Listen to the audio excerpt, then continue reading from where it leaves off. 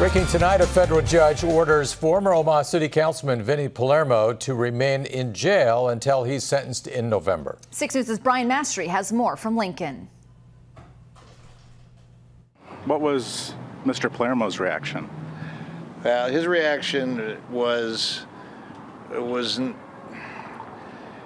disappointed, of course, but not unexpected.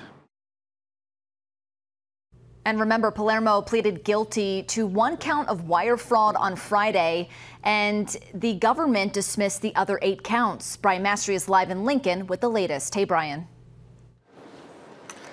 Lauren, Vinny Palermo is in a van with the U.S. Marshal as we speak, headed back to the Saunders County Jail in Wahoo. We're in Lincoln, and he has been in Wahoo for the last 4 months, ever since the indictment. And on Friday, he pleaded guilty, and so his attorney thought maybe he could get out until he's sentenced in November, but the judge would have none of that. So that is essentially he'll be in jail for 7 months before he is sentenced to a crime that the plea is for around 21 months. Now, moments ago, the federal judge here, Cheryl Zwart, said that I do not think Vinny Palermo is a flight risk.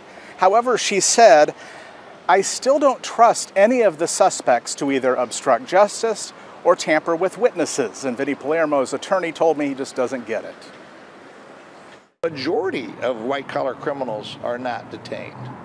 And I know that because I represent them. And that's why the advice that I gave to my client and Mr. Leffler and Mr. Shapiro and the public defender gave the same advice to the 4 defendants in these cases, because that's the way it is. And that's the norm in federal court, both in Omaha and in Lincoln, and for some reason, that's just not the case in this case. As a matter of fact, with the Commission of Israel. Now, there was an audible gasp from Vinny Palermo's family when the judge said that he was going to remain detained.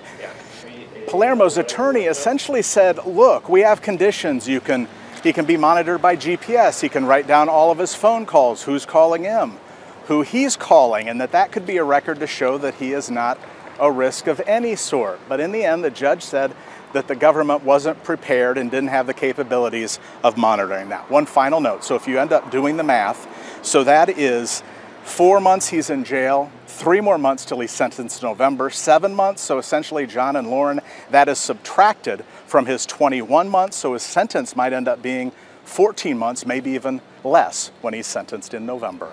We're live in Lincoln. Brian Mastry, 6 News.